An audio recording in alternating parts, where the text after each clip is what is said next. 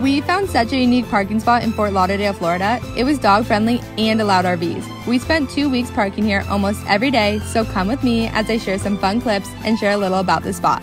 When we first got here, every place had signs with no RV parking, and we had to find a beach parking spot for Evan to train. I was looking on every RV app until I found this spot, and I was so excited to check it out. There were so many amazing things to do here. You could bike, walk the trails, paddleboard, have a picnic, walk to the beach, and even eat at their restaurant. But I spent most of our time walking with Teddy in his backpack and at the beach when I wasn't working. There is a daily parking fee, but we only had to pay $6 total for RV and both of us each day. I share a lot more in the caption, and one thing to make sure you're aware of: